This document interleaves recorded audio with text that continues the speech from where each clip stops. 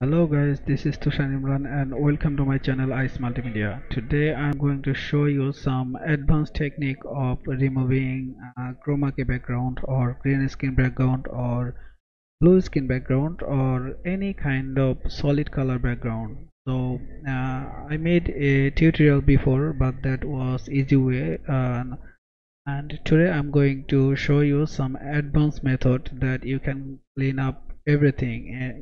For easy method that could be some green remain, but in this advanced technique everything will be clear. So in this technique we're going to work with After Effects that work very well. So now I am in the Premiere Pro. One thing I love about Premiere Pro, I can always switch to Premiere Pro to Premiere Pro to After Effects and Premiere to Adobe Audition, so whenever you want. So okay, now import your clip on Premiere Pro. I have a clip here, and here you can see it's yesterday I just made this clip. It's a tutorial, I already uploaded that. I'm taking a small part of this video because small part is convenient to work. Here is my in point, here is my out point. Let's drag here, drag and drop here, and now click on this video clip and replace with After Effect composition, because now we are switching to After Effect because we have to work on After Effect.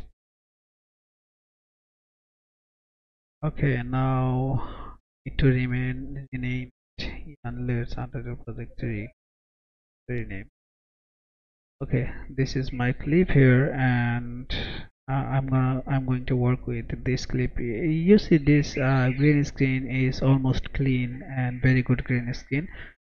um, so let's start with go to effect and preset and type here is color range,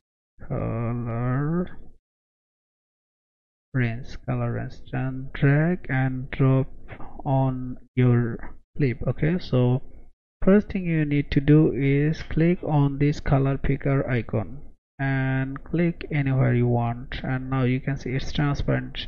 It's very important. If it's like this, it is black and green, so you have to switch on instead of black you need it to see transparent. It's very important because whenever you try to click here, when transparent it would be light green, but when it's black it would be dark green. So if you click on black you will lose your hair details, so always be careful. Just click on this transparent icon. Yeah, you can see here it's transparent. Now click on this plus icon and more and more and more. Yeah, it's clear. You can make transparent to see. Here we have little more. Yeah, it's almost clean. Here we need to click more here. I think, yeah, now it's clean. Yeah, here also a little bit. Yeah, it's almost clean, and here you can see around the face here is some green remaining, but don't worry, we're gonna fix that in a moment. Okay, so first thing we need to do here is click on transparent and forget about everything else. Just right click here and new solid. We need to fill it with a solid color, and of course it would be light green. Just pick a light green and click OK. So here you can see it's a light green. Now you need to, this is background, so background should be downside and your clip would be upside, so your clip would be pop. Is back, just drag and down on the down. Yeah, you can see it's fill with this clip. Now mark to clip and right click, click pre-compose, click pre-compose one. Okay, yeah, now it's clip already been pre-composed. So now you need to do go effect and preset and uh, type here key light, type here for key light 1.2. Yeah, that's what we want. Just click and drag and drop here. And now on a skin color, click on this icon, pick a color.